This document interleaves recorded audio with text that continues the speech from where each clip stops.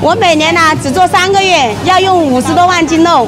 这是我们昨天刚刚烤出来的5000斤香肠，到下午都基本上会卖完的。我们这边都是全程化的、透明化的在做，客户们看的也放心，吃的也放心。整个武汉市我这卖肉是最便宜的，我是为了方便顾客，我就是相当于是搬砖，12块钱一斤，还帮别人代烤加工。加工的话，广味11，麻辣12，我都做了30年。我如果谈我父辈的话，那就做了50多年了。这有多少斤呢？2000多斤，老客户他每年到我的订了10多年了。2000斤的话多少钱呢？2000多斤呐，2年10多万呐。全部刚刚灌好的香肠啊！今天多少斤香肠了，老板？今天做了5000斤肉，就像我们这个腿肉，就是有要求的，它必须是鲜肉。广味香肠的话，就是8两瘦肉，2两肥肉。